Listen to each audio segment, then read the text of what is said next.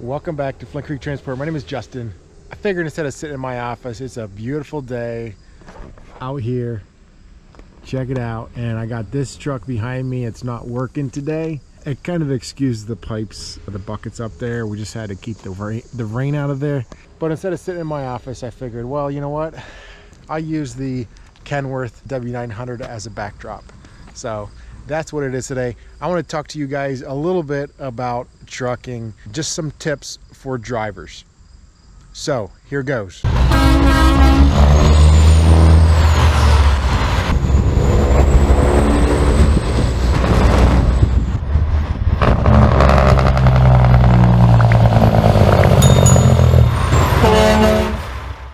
I know there's many of you guys that have been experienced that are in the trucking industry a long time and actually have a lot more experience than I do. I've started as soon as I turned 18, I got my Class B. As soon as I turned 21, I got my CDL Class A. And you know, even before that, I was driving farm trucks. So I have quite a few years of experience, but there's many other guys that have a lot more experience than me. But there's some things that I've learned in the industry while I was here that I think are a help to me. When I've learned some of these things by experience, I've learned there's certain things you want to do to make trucking a little bit easier for you. So we get new drivers coming in, and so this message or this video is for especially you new drivers coming in, maybe for inexperienced guys.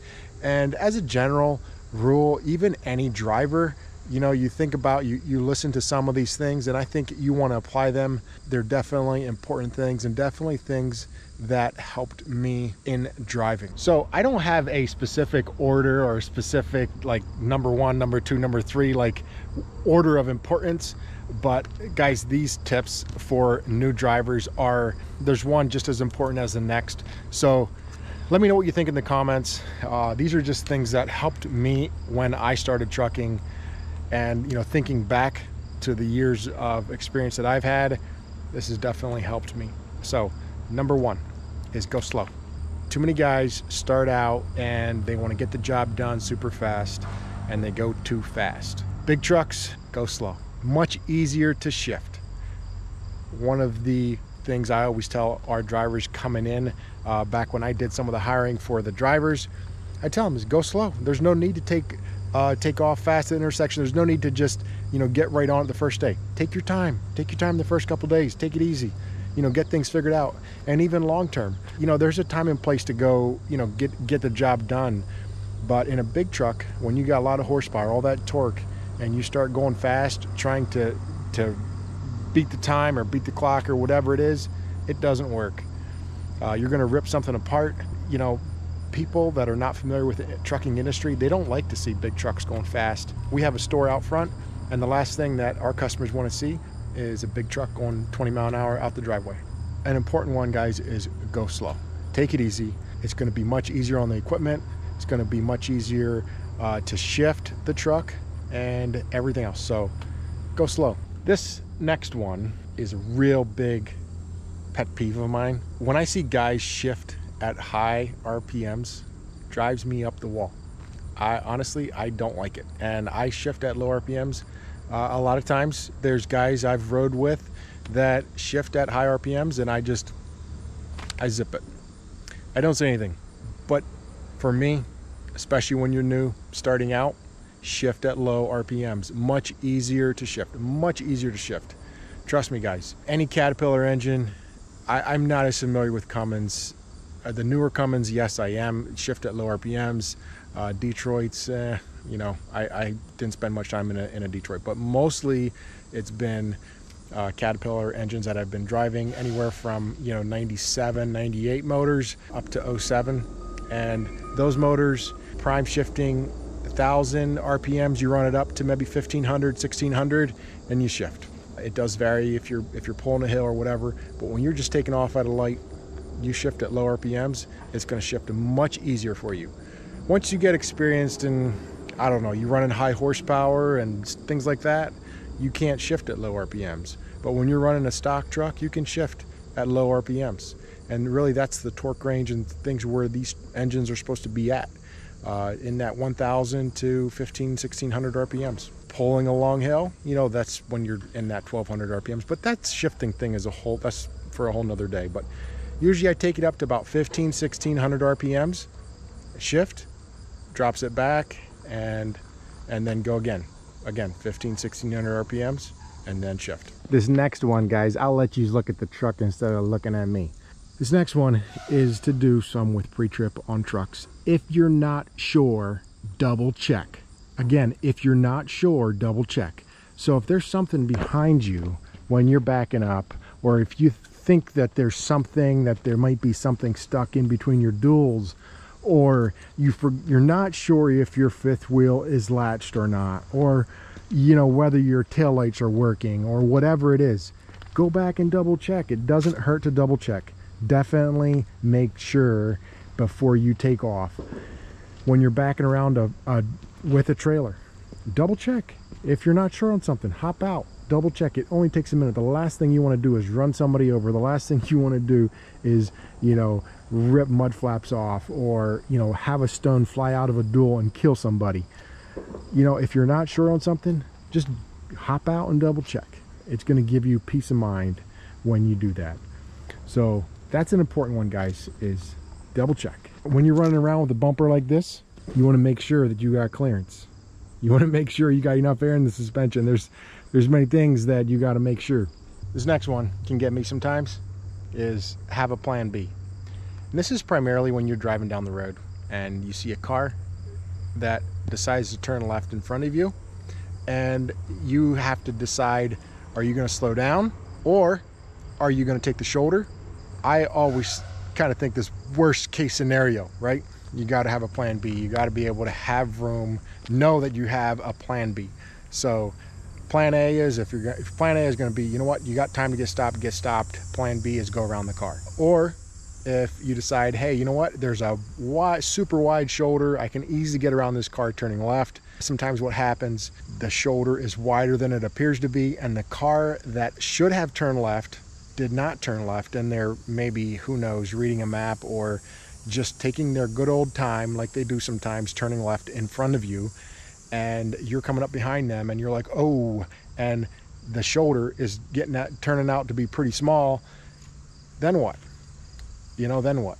And that's where it's always good to have a plan B. So when you're going into these situations, don't get backed into a corner. So if you're not sure, slow down. Back to my first point is go slow. If you're seeing something, give yourself enough time, give yourself enough distance. And if you see something, hey, this car's going to turn left up here, start slowing down. The worst case scenario, plan B can always be, is to stop. If you got so much speed that you can't get stopped and you got to go flying around the car on the right, happened to me. I've done it. I make mistakes. Shame on me. You know, that's the last thing you want to do. But most times, if you're ready for it, it's not a big deal. But when you're not ready, those last minute things, you could be looking around, all of a sudden there's a car turning left. What are you going to do? What's your plan? What's your plan B? Sometimes you got to go to plan C too, and it's tough. But try to have a plan B. So if you're not going to stop, you're going to decide, oh, you know what, I'm going to go around the car, and if that don't work, what are you going to do then? Do you still have enough time to get stopped? That was one of my very first accidents in trucking, was coming through Oswego, New York, coming through up to a red light. Didn't get stopped in time. Car in front of me decided to hit the brakes real fast, and it could have went through, but instead slammed on the brakes and I bumped it. So one of the first accidents, and it actually, I think it knocked us off. That the insurance company actually kicked us out because I wasn't quite on the policy yet. I was still young and they didn't like that, so we had to get a new policy from someone else. It was a real pain, but you live and learn, right? This next one kind of goes with the previous one, is think about what you would do in case of an emergency. If your truck started burning, do you know where your fire extinguisher is? You know, there's a lot of guys that don't. and it's bad here because our guys do get to run different trucks, especially when you hop into a different truck. Not every truck's a little bit different. Some of the fire extinguishers are between the seats. Some of them are in the sleeper. You know, and I always want to make sure, if there is an emergency, you know where your stuff is. You know, making sure you know in an emergency where your safety equipment is, where your tools are, whatever it is. You know what you have. in an emergency. If you have an accident, what's your first thing you're going to do? You know, can you stay calm? Can you stay focused? What happens if a car turns out in front of you? What's the first thing you're going to do? You know, you got to think about these things. It's going to happen. I hate to say that it's going to happen, but when you're putting on 100,000+ miles a year, it's very, very hard to not have an accident. And these cars are going to pull out in front of you. That's not the question. They're going to pull out in front of you. It's, are you going to get stopped in time? And if you do have an accident, what are you going to do? Just knowing ahead of time, if you had an accident, what's your accident plan? You know, are you going to get down their information, get the insurance card, you know, take pictures? There's so many things that when you're involved in an accident, you don't really think about doing. And until the accident's over and done with and you're out there, you're like, you know what, I should have done this and I should have done that. Think about it ahead of time. Plan, prepare. This next one is actually, I think, in the FMCSA booklet that they give you to study for your CDL. Scan your gauges, know what you got, know what you're working with. And that is something that even I forget sometimes, but check your gauges.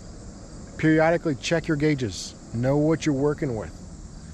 Listen for those odd sounds. Watch those gauges. If there's something wrong, you know, you should be able to, you know, periodically check everything. Check your mirrors. You know, I was just traveling the other day on the thruway. There's a cop car passing me. I noticed it right away in my mirror. I was just driving my personal vehicle. I noticed it right away in my mirror. Well, the truck in front of me, he was a big 18-wheeler. He didn't know that there was a cop coming up, and it sat on his tail for quite a while, till all of a sudden he looked in his mirrors, realized, oh, there's a cop back there, and quick whipped it over. So you gotta be checking your mirrors. And when you look in your mirrors, don't just look right behind you, look on back. When you get done at the end of the day as well, do a post trip. Check over that truck. Make sure you do your pre-trip in the morning. There's so many things that can go wrong on a big rig, and so many things that can happen. You put on a lot of miles in a day, check over everything. That's important for post-trip and pre-trip. It's much easier for a shop to plan on ahead of time when you can call them and say, hey, I got a light out, or I got an airbag that's leaking, or whatever it is, than to pull in at 5 o'clock after everything's closed and say, hey, I need you to change out a light, I need you to fix an airbag or whatever, and they don't have it in stock. So now the parts stores are closed. It just makes, you know, and it delays you for the next morning. So check your stuff, let the guys know, let your mechanics know, or maybe you're out on the road and you can stop at a Petra. You say, hey, you know what, I got a light out, I need, you know, I got a tire that needs change, that developed a leak. You can say, you know what, I'm gonna stop at a Petra. You call ahead and make an appointment. It's gonna be much easier, probably even save you some money. So know your equipment, know what you got, scan your gauges, check over everything again and again and again. Get to know it like it's your own personal thing. Whether it's a company truck or not, you got to know every creak, every rattle that these trucks make. Part of life. Guys, let me know in the comments if I missed anything. Hopefully these tips help you out. Thanks so much for watching. We'll see you in the next one. Peace out.